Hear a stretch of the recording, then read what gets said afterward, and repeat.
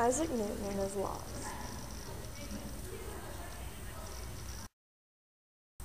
He was born on December 25th, 1642. He lived in a small cottage in England. Newton was a devoted Catholic, but then supported Arianism in his later years.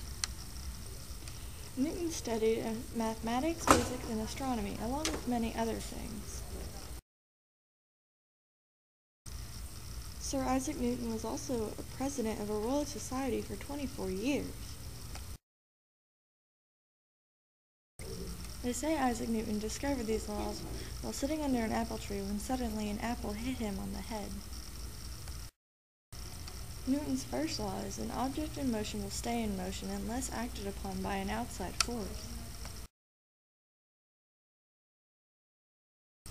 Newton's second law is the force of an object is equal to the mass times the acceleration.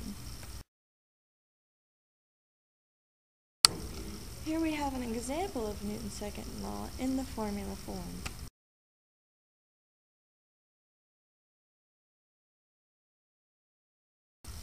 Newton's third law states that for every action there is an equal and an opposite reaction. Sadly, Isaac Newton died on March 31st. He was 84 years old, which is pretty good. He died in the town of Kingston, London, England. This was a Kendra K. Sinclair production.